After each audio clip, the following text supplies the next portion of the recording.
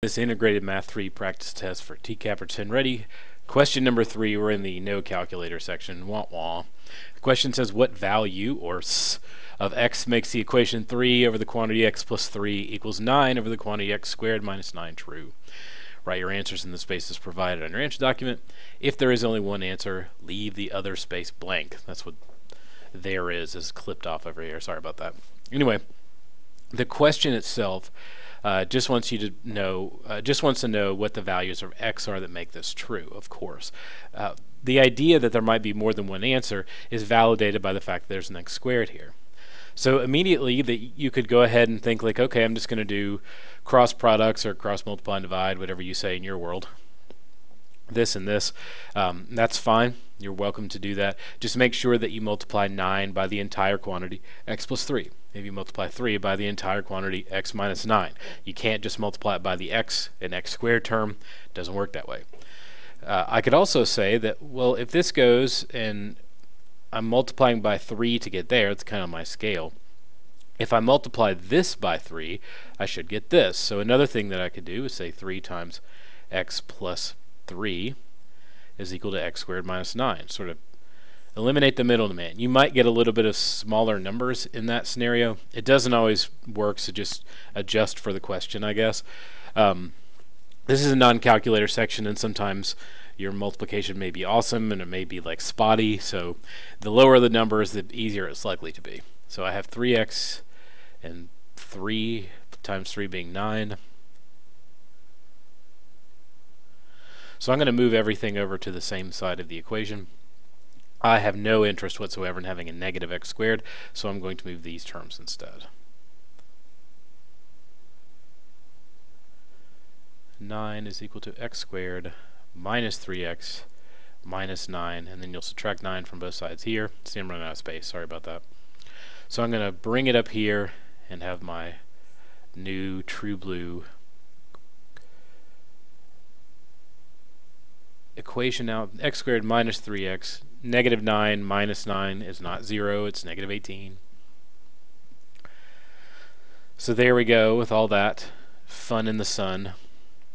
And all we have to do now is do a little bit of factoring. Or, I mean, there's lots of options. By the way, this is equal to 0, so that's why we can do factoring.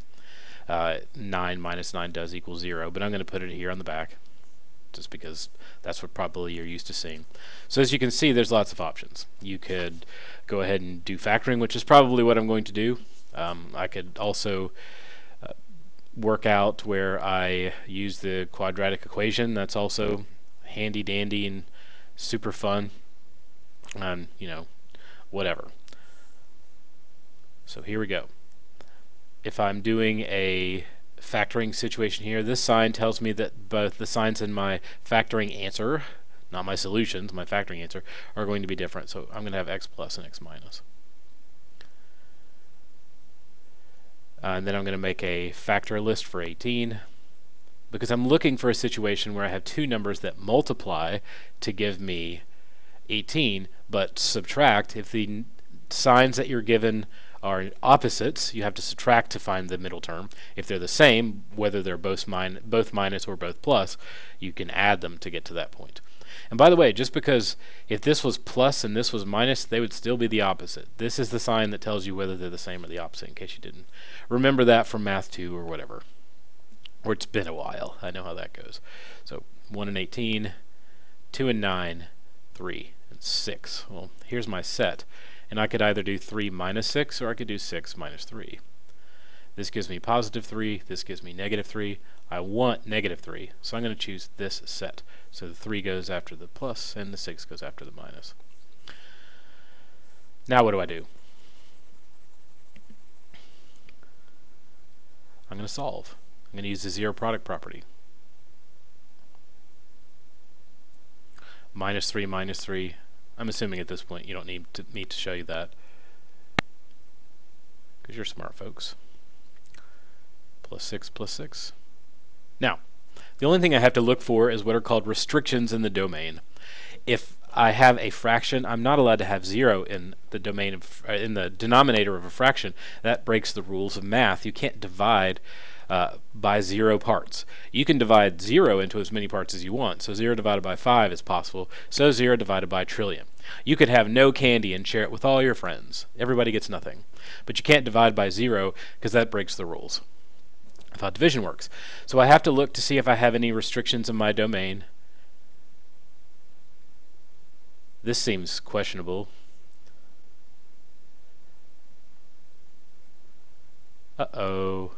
One of my answer choices theoretically was x minus 3, but it's also a restriction in the domain, which means it can't be true. Otherwise it makes the whole system fall apart.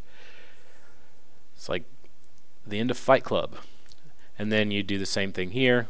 Add 9 to both sides of equaling 0, and then take the square root, so plus or minus 3. Neither one of those are in x is equal to 6, so your final answer is x is equal to 6. If you wanted to see this, it would be